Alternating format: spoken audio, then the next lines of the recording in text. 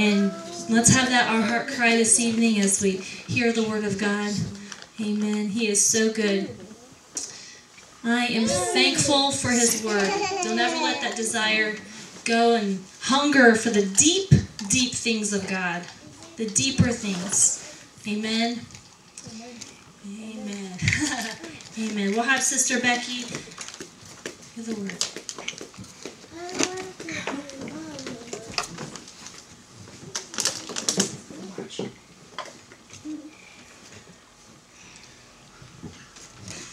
Good evening. Good evening. It's kind of intimidating to see all these faces. Love you too. Okay. I shared part of this with the drama team in our last practice, and I'm going to expound a little bit more on it. So it'll be a little bit different twist for some of you that's already heard this. But how this all came about, I'm going to share some things that God's been working on me on. And how many of you guys have seen that movie, Facing the Giants? Okay. You know the part where the coach is kind of really down and out. He's about to lose his job, and his whole world has just come crashing down on him. And so he finally goes to the Word and finally kind of digs into it. And he kind of gets a plan together, so to speak, for lack of a better word. And he goes to his team, and he tells them what the new team motto is, and just about how that they're going to do their best no matter what. They're going to always give God the glory, but no matter what they do, they're going to do their best.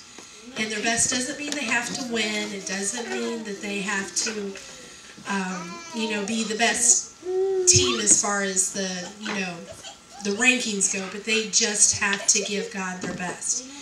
And so I was kind of watching that, and then, the scene where I think the kid's name's Brock, and so he's kind of mouthing off in practice, and so he makes him do the death crawl, and I don't know how many of you guys have played football, but it looks pretty hard. and he tells him all he's got to do is he's got to carry another guy on his back, and he just has to make it to the 50-yard line, and he blindfolds him. And so this kid Brock's asking, why are you blindfolded? And he said, because I want you to give your very best. I don't want you to look around. I don't want you to see where you're going. I just want you to do your best. So long story short, and this doesn't give away the whole movie here, but the coach gets down with him and he crawls with him and just keeps talking to his ear. Give me your best. Give me your best. Just do your best. And this kid Brock, he's saying, but it's hard and I'm tired, and he goes, I know, and it hurts, but just keep going, just give your best. And so he keeps going, and long story short, he reaches the 50-yard line, but he keeps going, and he's in the end zone. And so the moral of that story is he gave his best. He didn't, stop where what was required of him. He gave his best. So that's kind of what.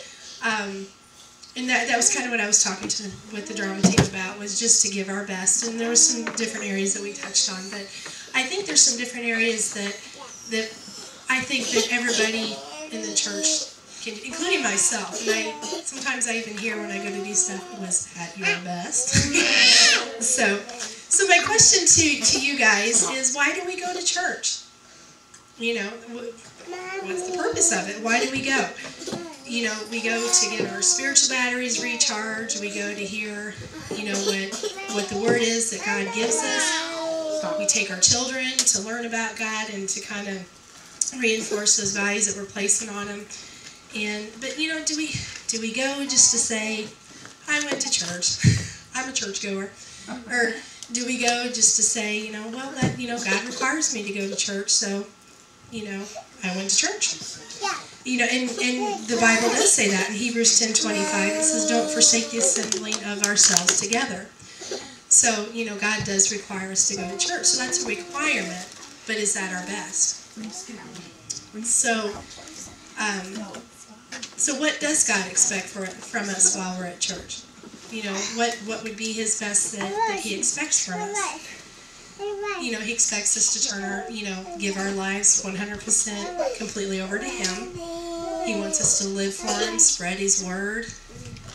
in Matthew 28, 19 through 20, if you guys want to turn there. Sorry.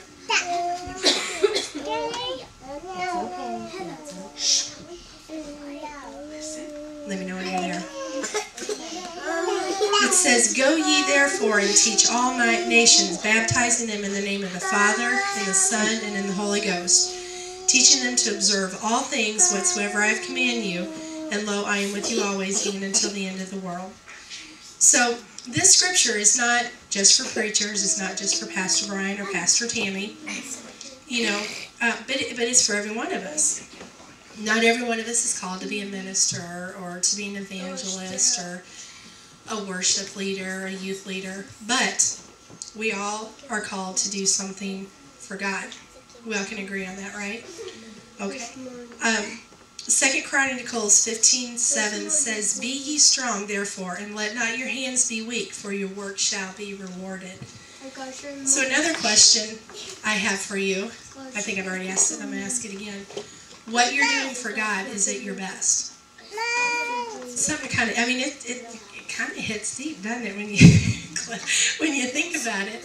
Is that your very best? Do you pray your best?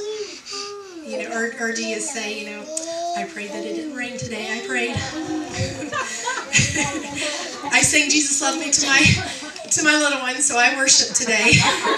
But is it your best? I read the scripture of the day, but was that the best reading of your Bible that you could do? But, sometimes, and I'll be honest with you, sometimes reading the scripture of the day I thought was my best. I opened the Word, I read, but it's not. I think God would want more than that I know God wants more than that for me. And are you giving your best to your church? Are you worshiping your best? When you worship, is it your best, or are you trying to sing louder than your neighbor, or worrying about Sister so-and-so being on key or whatever, but are you doing your best? If we come to church just to say that we went to church, and just to soak up whatever the pastor is saying or whatever, and we don't do nothing with that, and we don't produce fruit from that, we're not doing our best for God. And we're not doing what He's called us to do. Deuteronomy 4:24 says, "For the Lord thy God is a consuming fire, even a jealous God." So God is very jealous as to what takes up our time. Our time is not our time, it's God's time. Our lives are not our lives are God's lives. So He expects our best in every single area of our lives. 1 Samuel 12:24 says, "Only fear the Lord and serve Him in truth with all of your heart, for consider how great things He hath done for you." So, God doesn't expect us to, just sacrifice something to just be sacrificing it. He expects us to give every single part of our lives to Him, and what we give to Him to give 100%. And, Galatians 6:9 says, "And let us not be weary in well-doing, for in due season you shall reap, if you faint not." Jesus gave our lives to us, and that's something we could never repay back to Him. So He definitely deserves the best in our lives. So in my whole summary here, I pass out a challenge. Examine the things in your life. Every area of your life. Are you giving your best to your church? Are you giving your best in reading and studying your Word? Are you giving your best in praying? And not just for the things that you need. It's very important that we lift up our pastors. We lift up our church. We lift up the members of our church. In our country. It's very important that we spend time in prayer alone with God. And during that time, He'll speak to us and point things out in His Word that does cover the areas of your life, our lives that we're struggling.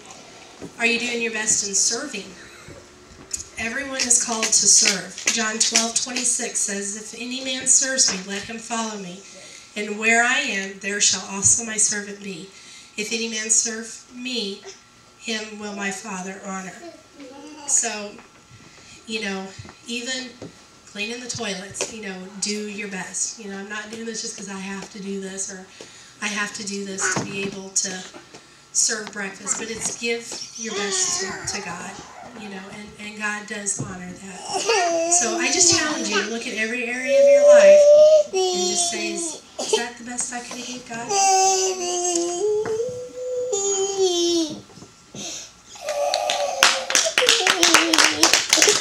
Amen. Amen. That was an excellent word.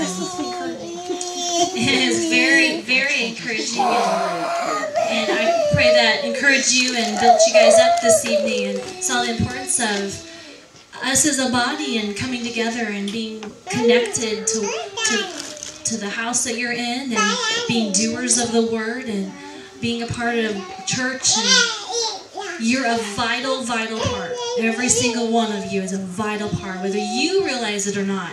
Everyone is. We need the whole body. Every joint supplieth in the body of Christ. Every joint. It's not that person, but not them over there. No, it's every joint supplieth in the body of Christ. So you are part of that, and we need everyone on board to accomplish the vision of the house, what He has specific for Broken Chains Church. Amen. There's a vision that God's given this house to do. Yes, we're a go ye. We go and make disciples of all nations. We see the sick healed and the blind. We give the vision through God. He uses us mightily to do those things. And so we get to be a part of that and see lives forever changed. So get connected. Get connected. Amen. Well, we have just a little bit left tonight, and we're going to pray. So I'm just going to take, if anybody has any prayer requests, we're going to pray for those things tonight. And